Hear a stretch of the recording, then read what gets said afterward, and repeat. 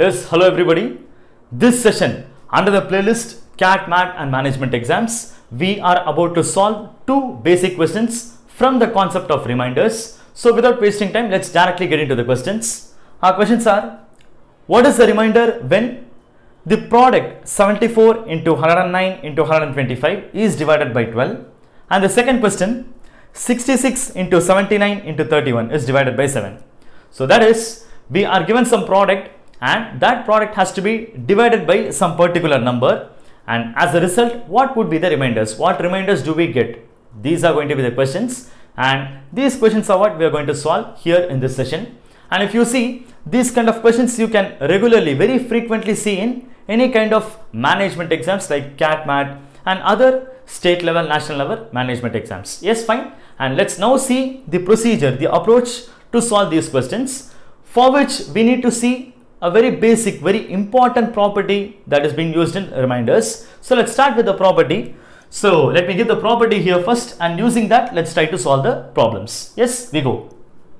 The property is going to be property of product. That is, whenever we play with reminders, and that too, if we need to find reminder for given product, then what property to be used? That is what we are going to see now. So I'll start with the property. Remainder of AB by some particular n is going to be equal to remainder of A by n multiplied with remainder of B by n.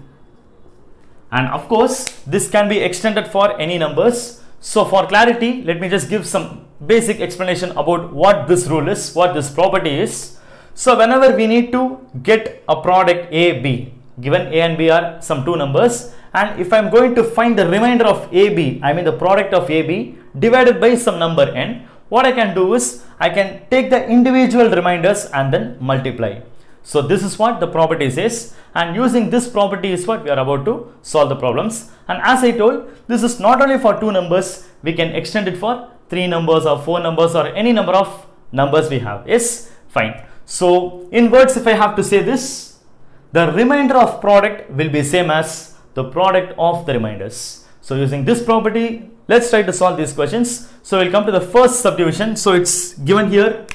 First one, we have the remainder. So the remainder when the product 74 into 109 into 125 is divided by the number 12. What is the remainder? Just imagine finding out this huge product, and then we get the result, and once again after getting the result, we try to divide that very huge number by 12 and getting the final remainder. It's of course going to be a very big process, right? And it's also time consuming. So in that case, we can just use this property in order to solve this problem, and we would get the answer very easily. Let's see how this trick is going to work.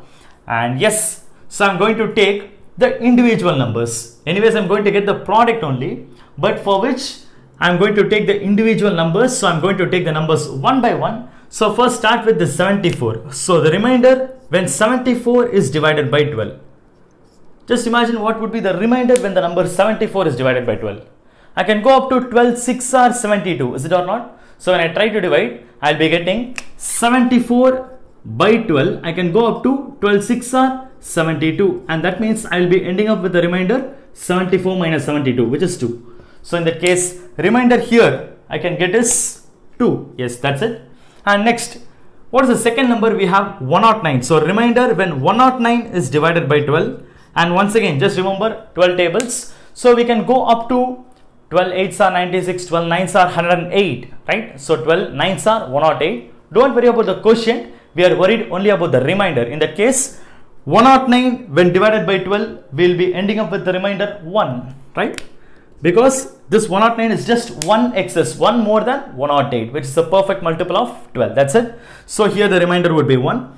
And last, one more number we have got. So remainder when 125, I mean the third number, which we have to divide by 12. And here again, once again, we can get the remainder very easily. It's simply 12 10s are 120. And in that case, the remainder would be 5, right? So yeah. And according to the remainder property, we have got the individual remainders. So if I want to get this overall remainders, if I want to get the remainder for this entire product, what can be done?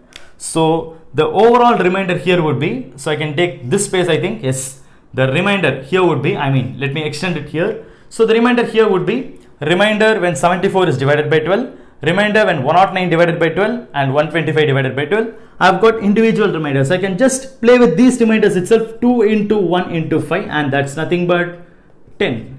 And that's the answer for our first question, right? So for the first question, the answer is 10. Remainder is 10.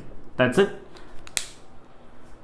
Let's now work the question which is in the second subdivision. So here we have the product 66 into 79 into 31 is divided by 7, and once again we are asked to find what is the remainder. Yes, let's take the question. So what's the remainder when 66 times 79 times 31 is divided by the number 7?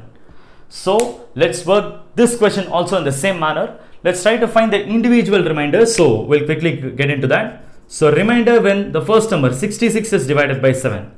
So just remember 7 table since we are dividing by 7. So we can go up to 7 8s are 56, 7 9s are 63, right? So we came very closer. 7 9s are 63. So that means here we have got 66. So that means this is 3 more. So our remainder has to be 3. Yes.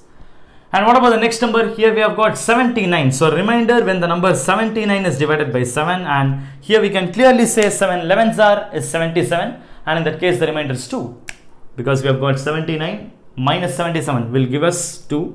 And last number we have got 31. The remainder when 31 is divided by 7. And here we would get 7 4s are 28.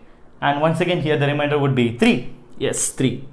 And if I want to get the overall answer, I can just continue it here.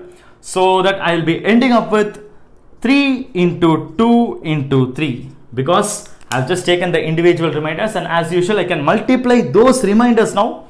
And if I do that, I will be ending up with 3 into 2 is 6 and 6 into 3 is 18. So I'm getting the answer 18. But just hold on. Will this logic work? Because we tried to divide some number by 7. Is that any possibility that we would get the remainder to be 18?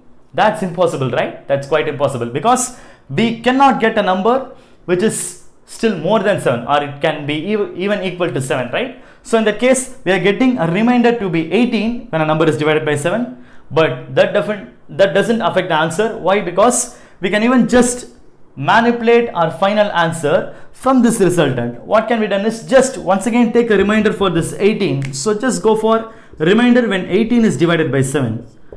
So the answer would be 7 2s are 14, right? So in that case, this 18 is 4x's, so it would be 4. And then answer for the second question will be 4.